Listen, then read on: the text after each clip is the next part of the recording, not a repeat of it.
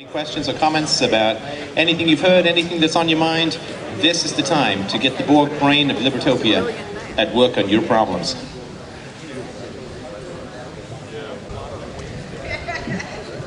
Are you come for a question? Are we rolling? Okay, yeah, I actually have a question for Stefan. Is this loud enough? Yeah. Okay. So, back to what you were saying about, Ron Paul or, or whatever, comparing it to what's it called? Jobs created by government that, it's the unseen.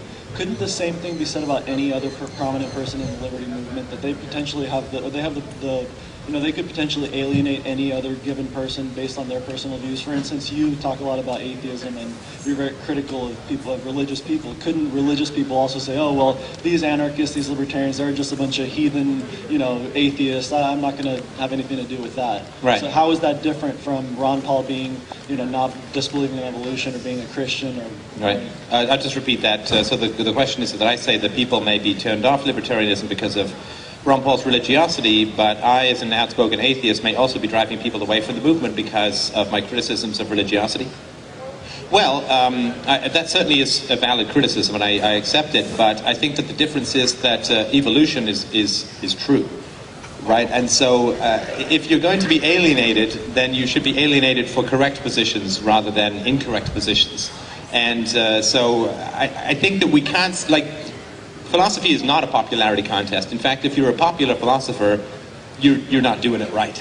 I mean, that's just the way it is. If you're a popular philosopher, then you're Paul Krugman sucking at the state titty of power or something like that, right? So you don't want to be popular as a philosopher. If you're not accused of corrupting the youth, you're just not fulfilling the pledge of office, right? So I think that you don't want to modify your positions according to who it may keep or drive away from a particular thing that you want to do, but you always want to follow reason and evidence as much as possible. I think that Ron Paul has not much excuse to reject evolution given his training, but again, I think it's a challenge that he faces in the political process. So I think it's okay to alienate people as long as you're right, if that helps at all. All right, another question. We've got lineups here. Can I barge in and interrupt? Yes, please.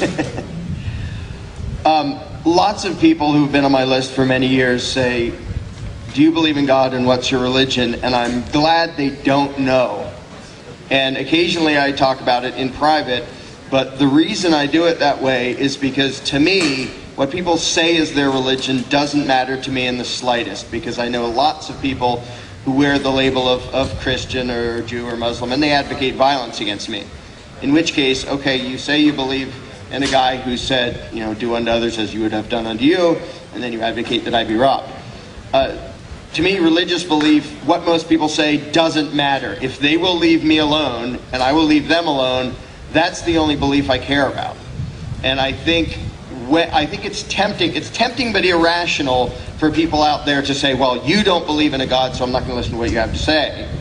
But I think, for me, the best way to get around that is, when we're talking about let's do away with the giant mythical beast called government, none of the rest of the stuff matters. If you believe a giant pink armadillo made the universe, if you believe the Christian God, whatever you believe in, I don't care if you'll leave me alone. Sort of along the lines of what Ernie was saying, doesn't make any difference to me. It's sort of like saying, do you like vanilla or chocolate? Who cares? I'm in much the same way.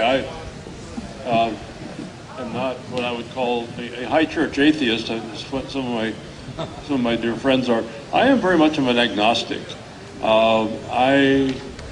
In religion as well as everything else, and particularly in the realm of politics. If somebody has any kind of a belief system about anything, I don't care what it is. I don't care if it's your preferences in terms of art styles or music or whatever.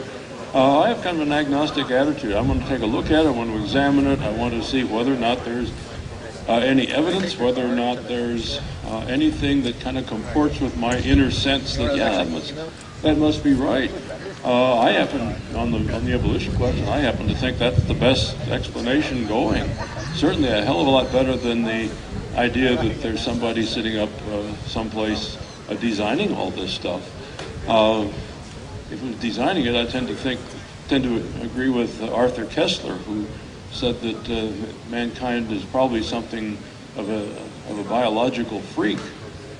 You know, that we ended up probably evolving too quickly. That our reptilian side got developed into a more rational side in ways in which our brain just doesn't quite work the way it should. It's like giving a killer ape intelligence may not have been a sound evolutionary move, but evolution nonetheless, I think, strikes me as more plausible. And I agree with Larkin that it's a question of preferences. I think we all have a need for what I call small r religious or small s spiritual experiences, a need to transcend our own experiences, our need to connect up with the universe in some way. I also agree with Carl Jung, one of my favorite people, who said that a church is probably the last place you're going to satisfy spiritual needs. I have no use for organized religions or organized much of anything else. So. Let me just very briefly mention something too, because I always come back to the kids, which is that the religion is not something that people arrive at through empirical evidence or through reason. Religion is something that is taught to children as true. I mean, I don't consider that it's not valid for me to teach my daughter that anarchism is true, or that libertarianism is true, or that the free market is the best system, or the non-aggression principle is valid, because those are all conclusions. My goal, of course, is to teach her how to think. And maybe she'll find a way to prove the existence of a deity to me, in which case I will worship both her and the deity. But I don't have the right to teach conclusions to my daughter. I think that is harmful to her intellectual development. And my concern, of course, is that with religion, people don't just pop out as adults as religious, right? That they're instructed on these things that are true. And very often, though not always the case, they're instructed that there are negative consequences in the extreme, like an eternity of hellfire, if they don't do X, Y, and Z. That seems to me entirely too threatening an approach to teaching the child about something, and I think that we need to let our children just reason their way, teach them how to think, not what to think. And I think if that approach is taken, I'm not sure how long religion would last, and that's my concern about it. It's not the adults who can believe whatever they want, it's the children who are not free to develop their own beliefs because they are a very heavy weight is laid upon them at a very early age about things for which there are no evidence. I like what Larkin said that it shouldn't matter. What I would point out is not necessarily alienate somebody, because if we would alienate people who are religious, do we discount someone like Isaac Newton, who was a very religious man and created an entire system of mathematics or calculus? So I suggest we remain skeptical and we investigate and we look for evidence, but to discount or alienate people strictly on what we believe is, that they were religious, or what we believe, some of their thoughts that were maybe they were delusional, we lose a whole lot of art, we lose a lot of mathematics, we lose, in fact, the computer screens that we look at with somebody, by a religious boy from Idaho who did, Philo Farnsworth. So we don't completely discount or alienate people just because they may have a religious background. I think if someone is trying to force the religion on you, that's a different story, regardless of what it is. But it shouldn't matter so much. We're all here for freedom, we love life, we love liberty, and that's what it should be. So if we're going to alienate anybody, it should be somebody who doesn't love life and is trying to aggress against us. Next question. Yeah, I want to direct a question to you, Stefan. You said that the root of all evil is child abuse. Now, I've taught developmental psychology and I've taught forensic psychology, and that is not what research psychology suggests. Robert Hare, the leading expert on psychopathy, believes that there is a genetic influence on psychopathy, or what some people call the sociopath. And certainly the psychopaths and sociopaths could certainly be considered evil. And not all of them come from dysfunctional, abusive families. And Robert Hare, the leading expert, believes there is a genetic influence. And in developmental psychology, there is no suggestion that the only, or for that matter in psychology in general, we never talk about the cause of any complex human behavior. There are multiple causes. So I think that that is a bit of a hyperbole at best. And I agree, and that's a good point to clarify. I said that the root of evil is child abuse. I certainly don't mean to say that anybody who acts in a destructive way was automatically and so on, and that there's no... It's not a one correlation, and that's a great point to bring up. People who have brain tumors can have significantly affected personalities just as a result of brain damage, or people who receive brain damage. And the experts that I've had, and I'm not going to obviously question your expertise because you're the expert and I'm not, but there seems to be, the question is, some people who go through terrible childhoods end up as very good people, and some people maybe the other way. There seems to be something around this epigenetics thing, that there are certain genes that are turned on and off dependent upon childhood experiences. So some people who don't have latent aggression in their gene pool, so to speak, who then experience negative experiences as children, they don't end up that way. And other people, it may go the other way. So yeah, I personally think it's a huge majority, but it's certainly not an absolute one-to-one majority, and I appreciate you bringing that up. All right, I've got a difficult question that's been bugging me. So we've... For who? That's been bothering me. No, but who you asking? I guess you, but it could go into Everyone, the okay. general population. I'll let other people answer, then I'll come back. So we've achieved the end of the state, and we've passed that point. And now we have these dispute resolution organizations that act as our insurance and our private security and our private military. But now they've got the guns. So what protects us from them?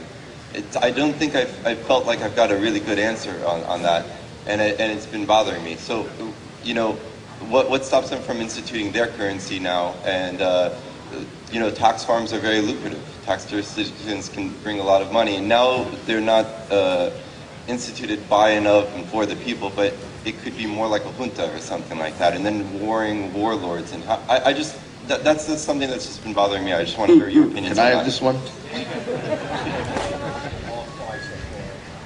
The ability to use violence will always exist, and as demonstrated, the ability for some nasty people and their willingness to attack others will always be there. The difference is, right now, I compare the number of people who individually, without the myth of the state, will on their own feel justified in trying to rob me. It's not very many. So far, it's never happened. As it happens, I have a gun in case it ever does happen. The number of people who advocate that I be robbed because they believe in the state is about 300 million in this country. It'll be 6 billion if once we get world government. So don't underestimate the gigantic factor of perceived legitimacy of the attack and the robbery. Like when people say, well, without the state, a gang could come along and do that. Can you imagine a gang of 100,000 people robbing 200 million people? That's what the IRS does. And the only reason it works is because the victims hallucinate legitimacy.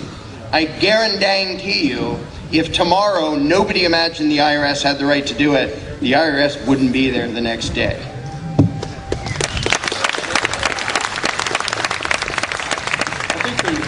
I think there's another question that needs to be asked, and that is, why is the state suddenly, and I mean this within the past 10, 15 years, suddenly resorting to such draconian measures of violence, of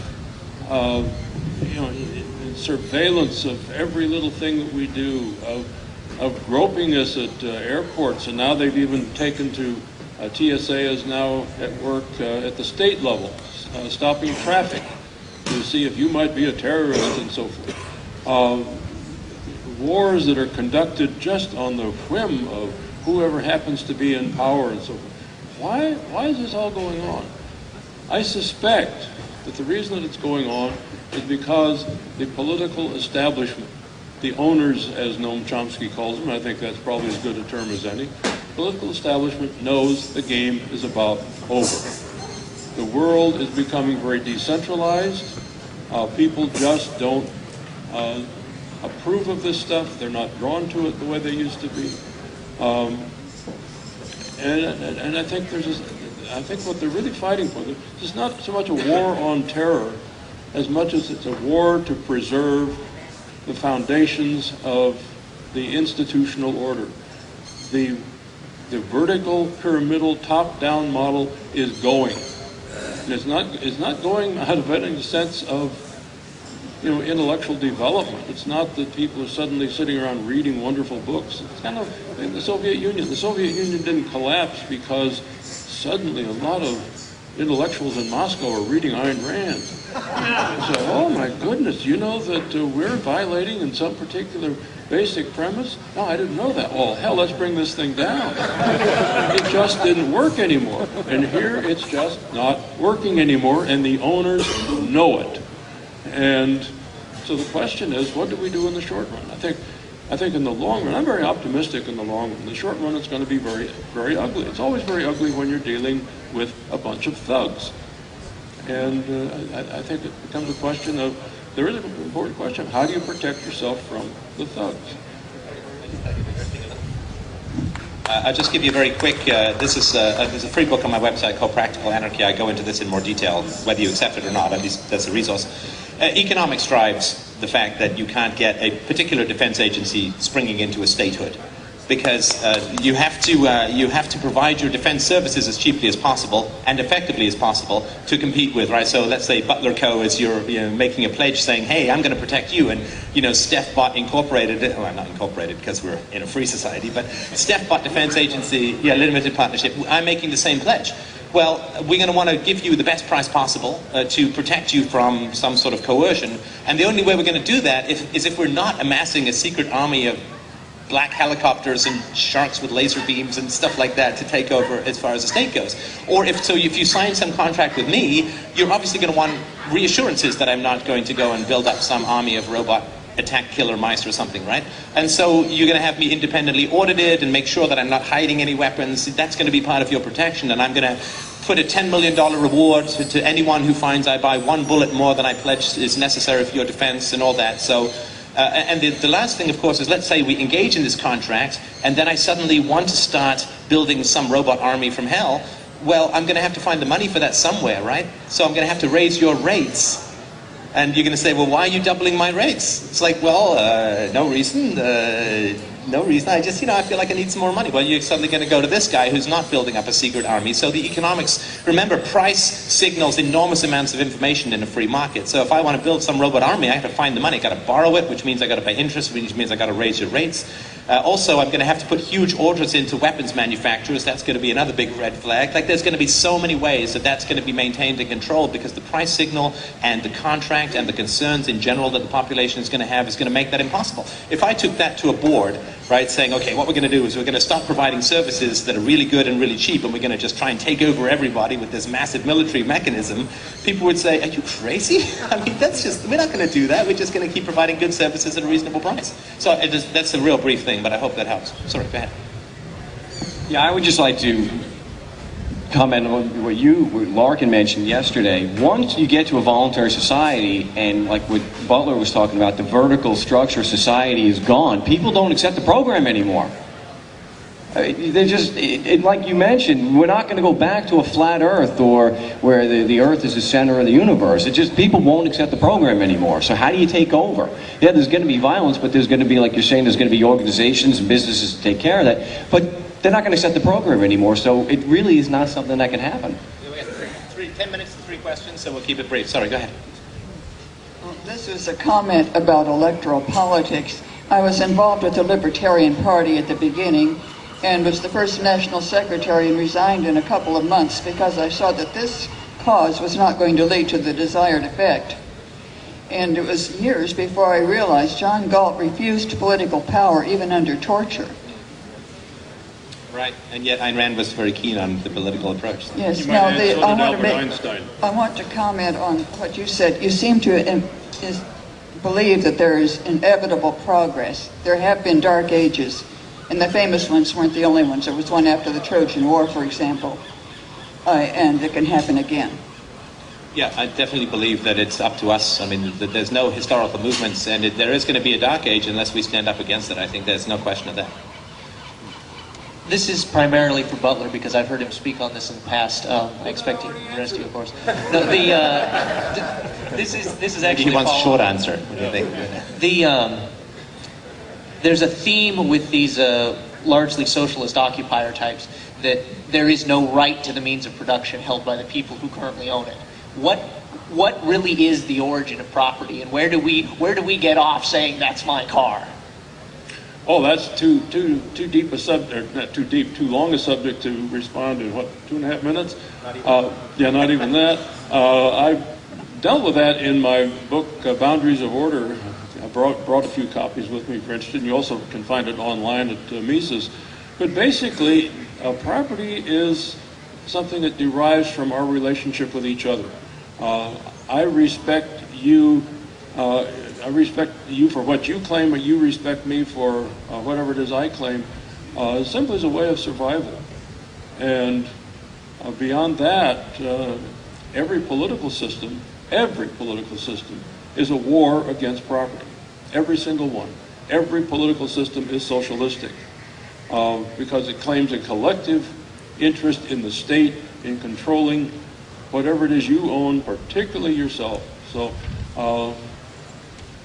stick around to the break and we'll chat about that some more.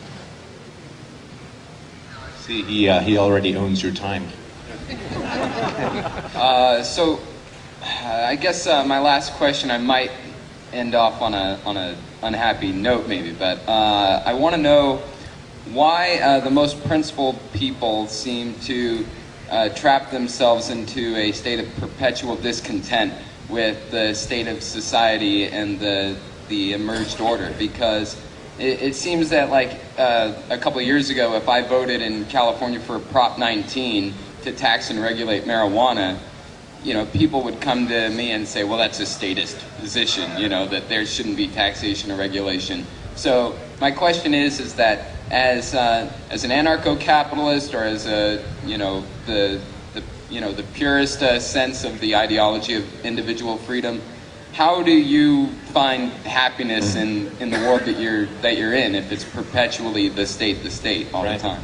Well, I think that genetically we are mutants. I mean, there's no question of that. We are the X-Men, just, you know, without all the cool physical powers, just the intellectual ones. I think that I can't prove this, it's just a theory, so toss it out if you don't find it useful, but I think that going against the tribe throughout most of human history would just get you killed. And so I think that we have a very strong desire for acceptance, and ostracism was one of the most common punishments in ancient tribes, as also David Friedman was talking about here as well. And so we don't like to go against the general tribal beliefs. I think just it's hard, and I think I think that's a good thing to accept, because otherwise you feel like, well, I guess I just don't have enough integrity because I find this hard. I think it is hard, and I think that, but the reality is that all human progress is going against the grain, because no matter how good the grain is, it gets ossified. It goes against new situations, new environments, new ideas, new technology, new beliefs. And so I think to recognize that what we're doing is a hard path. It's an uphill climb, and it's going to take a long time. I think that it's all the more heroic because it's early in the development of the true non-aggression principle and property rights. And I think find like-minded people that you can connect with. I mean, doesn't everyone feel really normal here? I mean, isn't that nice? We were just talking about this at dinner last night, you know? Like, I'm not sitting there when somebody says, you know, Obama's going to, you know, turn the moon into cheese and we can all eat forever. You don't have to sort of go, oh, all the time with people here. You're like, oh, I don't believe that. Yeah, what kind of cheese? Yeah, you will like cheese. That will be in order. No, so I think find like-minded people. Find a community of people that you can really share and grow your ideas with. Because we don't have to find people who disagree with us. That's blaring at us all the time. Every time we turn on the TV or the radio or talk to a muggle, I mean, it's just the way that it goes, right? So I think that just recognize that it is an uphill climb, but that there is heroism in it, and to remember that to not be a slave to ideology or philosophy or anything like that, to take time to enjoy the beauty of the world, the physical exercise, music, dance, whatever it is that gets your groove on, really take time to enjoy that. And, you know, remember there's a time to lift the sword and there's a time to put the sword away. I can totally relate to your question because I think a lot of us are, you know, some of us are predisposed to, we want to fix the world. Like, plenty of people seem just fine with, well, if my neighbor's being stomped on, hey, as long as it's not me. And it bothers a lot. It bothers me that there is this much injustice in the world. And sometimes it's hard to be able to step away and be happy when you know that, you know, millions of people are being tortured and oppressed and everything else. And so it's sort of a balance that I think without that bothering, if it didn't bother any of us that other people are being oppressed, we would just run away and find a way to hide. So I think the bothering in one sense is good, But yeah, sometimes it's a struggle to not be depressed and psychotic because the scale of the evil going on is so gigantic. And I won't pretend to be an expert on not being depressed by that because it's hit me several times. But there has to be a balance. We have to be bothered by evil or nobody's ever going to change it, but we have to be able to be happy and not go insane when trying to push against an evil that's gigantic. Yeah, and I think that intellectuals have largely been the main group responsible for the belief that somehow there's something wonderful and great and civilizing and everything is about intellectualism. It's their means of survival. And I've always thought that the intellectual pursuits have always been a very mixed one for humanity. We've had wonderfully creative people in the sciences, in the arts, and philosophy, and literature. This has come out of the creation of the minds of very creative people. We've also had all of the destructive systems. We've had, the political philosophies. We've had the religious tyrannies and so forth that have also been created by intellectuals who figured out this is a clever way in which I can control other human beings. I can't go out and manufacture steel or whatever it is other people are doing in the marketplace, but I can at least have a comfortable living for myself by figuring out systems and creating systems by which I can control other people. And I think this is where we need to question the whole process of intellectualism, which really begins with us. Really begins with us. Who can you think of? Who can you think of that can do a better job of running your life than you can? I appreciate that. And what I do is, and I had a problem too. I mean, I didn't go to jail like you did for this, but I have a family also. Of course, my wonderful wife is here, and our kids. And it comes down to, yes, to be bothered, but to have such deep-seated anger that the world isn't the way we would like to see it. So we may talk about nonviolence, but when we have that deep-seated anger that, damn it, they shouldn't be aggressing against us, that's violence in us. And if we don't examine our own lives, if we don't root out the violence within us, then we can't expect to have any kind of change in the world. So it goes back, again, we're working on ourselves. And I like what Gary had mentioned yesterday about friendships and actually being friends with people, not trying to proselyte and get numbers. This is a peaceful evolution. This is something that only we can do. You as individuals, like we mentioned yesterday, there is no group. It's the myth of the group. It's all individuals. So we have to examine ourselves and be the change that we want to see. If we want a truly non-violent society, then we have to root out the violence in ourselves. And I don't remember who said it, but it's great. I don't love liberty so much that I would want to force it on somebody else. So it comes down to, if we want a truly voluntary free society, we have to examine what kind of violence we may have and excise that from us, and then the world will respond to us in a much more positive, non-violent way. And remember, don't fall into the trap of becoming unappealing to yourself even, right? I mean, because one of the things that evil does is it makes you frustrated, and it makes you embittered, and it makes you angry, and it makes you depressed. And then people say, well, is that what freedom looks like? I don't think I really want to bite of that crap cake over there, right? So remember that you have to remain happy within yourself. And I don't mean sort of like paint on a smile and, do a song and dance while the world goes to hell. I just mean that recognize that we're all just pushing a tiny little bit.